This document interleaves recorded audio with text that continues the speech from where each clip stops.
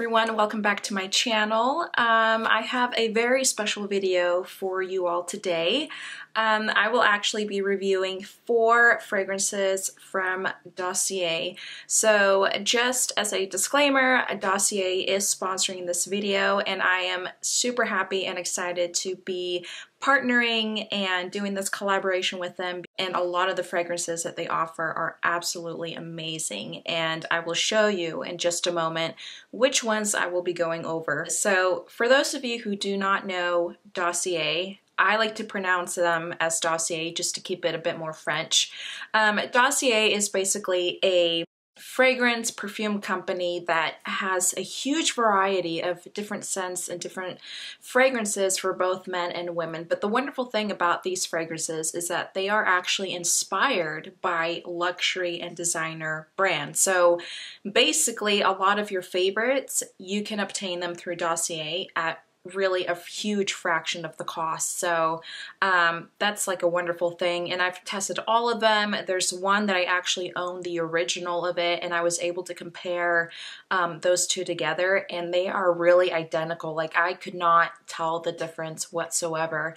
Everything is packaged really nicely, so everything is protected. All of the fragrances come in their own individual box as well as a sample. So you actually get a sample. You're able to test it out, and if for whatever reason, the fragrance is not for you, you can always return the bottle itself at no additional cost, which is a wonderful thing. However, recently I've learned that they are cutting out those little samples just because they want to minimize any use of plastic to be more sustainable. However, you can still test out from the actual bottle itself, and if it still doesn't work for you, you can always return them, return the full bottle and everything at no cost, which is a great thing. So basically today I am going to be reviewing all of this, giving you my insight. As I mentioned, I've worn every single one of them, and I've been able to test them out throughout the day because I know that, our pH levels will always be different, will always change. So it can smell so nice on the bottle, but once you actually test it out on your skin and you're able to wear it all day, that's really the only way to know whether a fragrance is going to work for you or not. And as I've mentioned, I've tested these 4, I've worn them all day. I've also looked at how long they've lasted, and I can say that I've actually been really, really impressed. So let's actually get started with this review. If you guys are in the market for, a new fragrance, or there's a few that you're wanting to test out, but you're just not wanting to, spend so much money on a fragrance, this is actually a really good option and a really good alternative to go towards too, because you are still getting the same scents, the same notes, but you're not paying just a ton out of pocket. So, and the bottles are lovely. They're actually really nice. They're very simple, but they're nice and they're elegant and they're classy. And you're getting a really good amount, a good quantity. Floral Honeysuckle is actually inspired by Gucci's Bloom. So Gucci's Bloom retails at, I would say, around $104. And with Floral Honeysuckle, it's only $29. So as I mentioned, you're obtaining practically the exact same scent at a huge fraction of the cost, which is amazing. It's actually a really lovely scent. So I do own a fragrance from Gucci that I tend to wear in the fall and in the winter.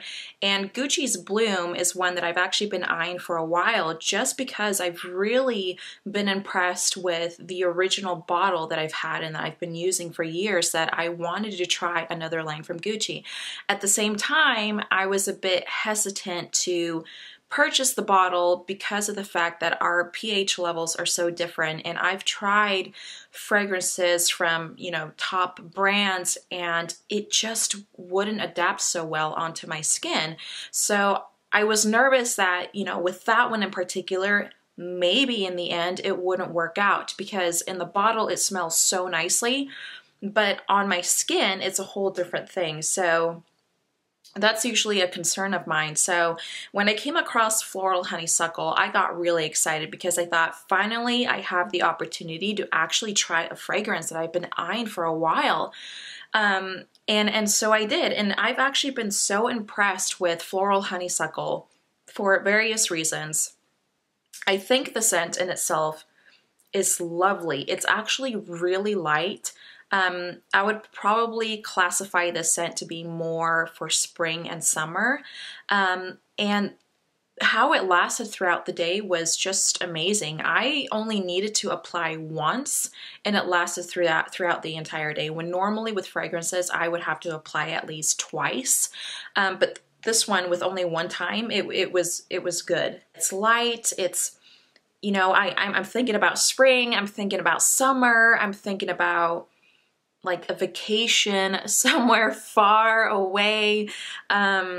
I'm thinking of the beach. At the same time, it's also really classy. It's very elegant. The bottle itself, it will note top notes, middle notes, and base notes. So the top notes for this is green leaves, orange, honeysuckle. The middle notes are jasmine, tuberose, I think I pronounced that right, and the base notes are orris, sandalwood, and vanilla.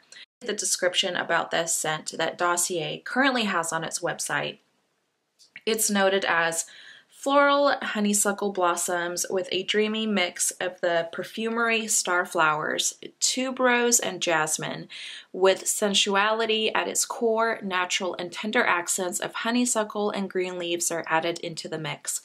Petally, natural and feminine, floral honeysuckle is a walk in a colorful garden filled with many flowers and plants, a bouquet of abundance. And if you are wanting something, you know, more light, something for spring and summer with, at the same time, you know, like feminine and classy and floral, I would highly, highly, highly recommend Floral Honeysuckle, especially if you're already a fan of Gucci and you've tried or you're curious to try Gucci's Bloom. Floral Honeysuckle is amazing and it's wonderful, and I would classify it as one of my favorites. Floral Jasmine is also another one that is inspired by another brand. So this one is actually inspired by Tom Ford's Jasmine Rouge. So Tom Ford Jasmine's Jasmine Rouge is retailed roughly around $250. And again, this bottle in itself would actually be $39. Tom Ford is actually a brand that I've been curious to try for quite a while. Again, I just get so overwhelmed of all of these other brands and all of the different scents and fragrances that they offer that I never know which ones to try, but I know that Tom Ford was always on my list. And I was really happy and excited when I saw Floral Jasmine on Dossier's list and that it was inspired by Tom Ford. Again, you know, here's another opportunity to try an inspired scent that I've been wanting to try, you know, from a brand that I've been wanting to try for a while. And Floral Jasmine did not and does not disappoint. Floral Jasmine, I would probably wear this scent more for fall and winter, but honestly, it's a scent that it can actually be used all year round. And that's what I love about Dossier's fragrances, is that so far they are scents that can be used all year round. But if I had to nail it to at least 2 seasons specifically, I would say fall and winter. But realistically, you can actually wear this all year round. The scent is really lovely. It's beautiful. It's kind of like musky. It's so elegant. It smells expensive. It's a lovely scent. I love it. And again, it's a scent that just lasts the entire day. On my skin, it smelled the exact same, so nothing changed at all. It adapted well to my skin. Out of the 4 fragrances that I have here, I would say that Floral Jasmine is a little bit on the heavier side, but not too heavy though. This is just in comparison to the 4 scents that I have here. So it's really lovely. So the top notes for Floral Jasmine is neroli, cardamom, bergamot, and pepper. The middle notes are jasmine, lang-lang, hopefully I pronounced that right, broom flower, and then the base notes are labdanum or labdanum, clary sage, and vanilla. So the description is noted as Floral Jasmine unveils all the facets of Jamin Sambak, one of the most wonderful species of jasmine native to tropical Asia. In this creation, the voluptuous aspects of this unique raw material, already a fragrance in and of itself, are highlighted with a spicy touch on the opening, a saturated floral heart, and a sensuous base. Exuberant, natural, and self-indulgent, Floral Jasmine is the scent for jasmine lovers, or for anyone willing to discover the scent of this beautiful flower at its best. I am a huge, huge fan of jasmine, and I'm actually going to show you another fragrance that has jasmine notes in it as well. But Floral Jasmine, if you're a jasmine lover, if you just love the scent of jasmine and you love how it adapts to your skin, you are going to love Floral Jasmine. Floral Pear. I cannot tell you how excited I am about this one. And this one is actually inspired by Jo Malone's English Pear and Freesia, which is retailed around $100. So I'm going to tell you why I was really excited to try this one, because I actually have the original. I do have Jo Malone's English Pear and Freesia. And I thought this would be a great opportunity to actually compare the two scents and how different or how similar they are. And I'm gonna tell you, I tried both of them and I really could not tell the difference whatsoever. So I was really impressed by that because, you know, with Inspired, you usually know something, right? But this one, honestly, I really cannot smell the difference. I can't tell the difference. And this bottle is actually $29. So I was really, really impressed. And, you know, this scent has always actually been one of my favorites that I use a lot during the spring and in the summer. So I was really excited that Dossier came out with Floral Pear, and it being inspired by a fragrance that I actually already have and I already own. That's become one of my favorites, and I really could not notice and tell the difference. So this is really beautiful. It's lovely. Again, if you are a fan of, you know, Jo Malone or tested any of their fragrances, you're really going to love Floral Pear. And the top notes for Floral Pear consist of pear, bergamot, watermelon, rhubarb.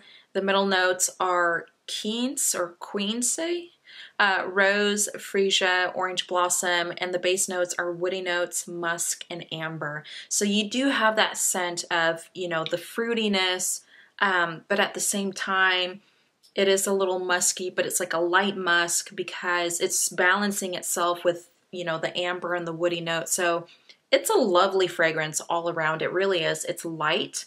Out of the four, I would say it's actually the lightest. And the description on Dossier's website notes the following. Ripe pear plays with the acidity and greenness of rhubarb, providing a natural freshness that is signature to Floral Pear. Paired with a delicate rose and freesia duet, this fragrance highlights natural elements in their simplicity and beauty, paying homage to them without disguising them. Thanks to this construction, Floral Pear could be worn alone or layered with other floral scents to offer a personal touch to your favorite fragrance. It adapted well on my skin. It lasted all day. I only had to spritz just once, and that was it. So if you are looking for a scent that's a bit more on the lighter side, Floral Pear is a really, really, really good one, and you're going to love it, especially if you're into like fruity and floral with a touch of like musk in there. It's beautiful. It's lovely, and I would highly recommend it. So Fruity Honey is actually inspired by another Jo Malone fragrance, and it's inspired by Jo Malone's Nectarine Blossom and Honey, which is retailed around $80. For Fruity Honey though, it's only $29. It's a really lovely scent. It's definitely more on the fruitier side compared to Floral Pear. So Floral Pear is more floral and a touch of fruity and a touch of musk, but Fruity Honey is definitely more on the fruit side of things, but it's not overpowering. It's really lovely. I personally love it, and again, it's a fragrance that I tested it out. It adapted well to my skin, didn't change at all, and it lasted all day as well. So far, all of these fragrances, just last wonderfully, and you only need to apply just one time, and that is it. It is also a scent that I would classify to be more on the lighter side. The top notes for the scent are black currant, green leaves. The middle notes are noted as honey and nectarine, and then the base notes are noted as peach and vetiver. Or vetiver. So it's lovely. It's beautiful. Again, if you are a fan of Jo Malone and their fragrances, you are just really going to love Fruity Honey. It is wonderful. It's lovely. It's also a scent that I would also classify to be used within the spring and summer, but as I mentioned, either of these scents from Dossier can be used all year round, and I've just been really impressed as to how they are actually choosing and selecting these fragrances to recreate and to be inspired by the originals. They've done a wonderful job. They've noted every single detail, every single note. They haven't missed anything. And honestly, I've only, out of the four, I only own the original. Out of these four, the original. And with the other three, I was just, going off of the description. I was telling myself, there's a possibility they might work, they might not work, because I never smelled either of these scents in the store, except for maybe one of them. But other than that, I was just, I was surprising myself, and I was going to surprise myself, whatever would come.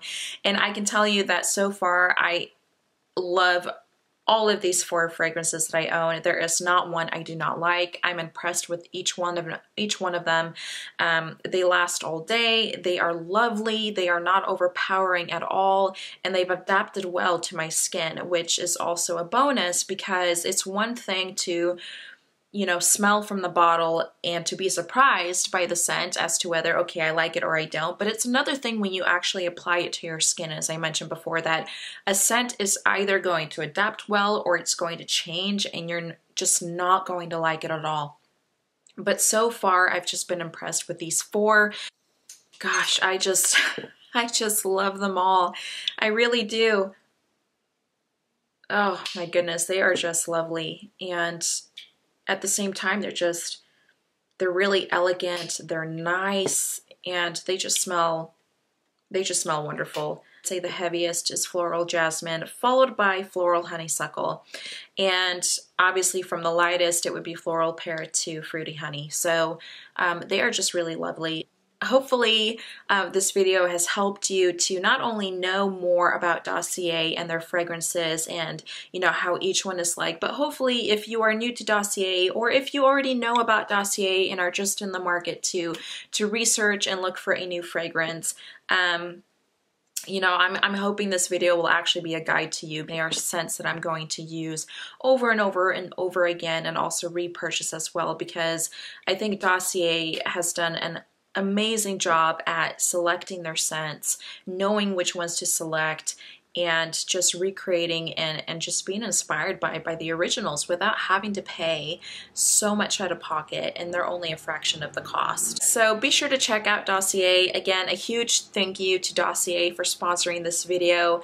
As I mentioned, I'm not gonna ever sponsor anything that I do not believe in, and I really believe in Dossier and in their fragrances and how they are recreating the originals and how well they are doing it as well. Hopefully this video helps you, whether you are new to Dossier or already know of them but are in the market for new scents. They have a huge selection for both women and men. Really going to be impressed with every scent, no matter which one you choose. With one, I already own the original. I could not tell the difference at all. That was with Floral Pear. With Floral Honeysuckle, I already have one line from Gucci, but Gucci Bloom is one that I was curious about to try, and I just love it. With Floral Jasmine, I was also curious about Tom Ford, but I was just really, really impressed with this scent here. And then Fruity Honey, again, another Jo Malone inspiration, and I've always been one to be more on the floral sides, but with this one, I just loved it as well. It's not overpowering. Neither of these scents are overpowering. They are just lovely. So hopefully you enjoyed it. I just loved going through each of these scents and trying them out and testing them out, and they are scents that I'm just going to use for a really long time and also repurchase as well. So thank you so much for watching my video. Be sure to subscribe and like and comment as well, and stay tuned for more upcoming videos that will be heading your way really soon. So until next time, I will see you soon. Mwah. Bye.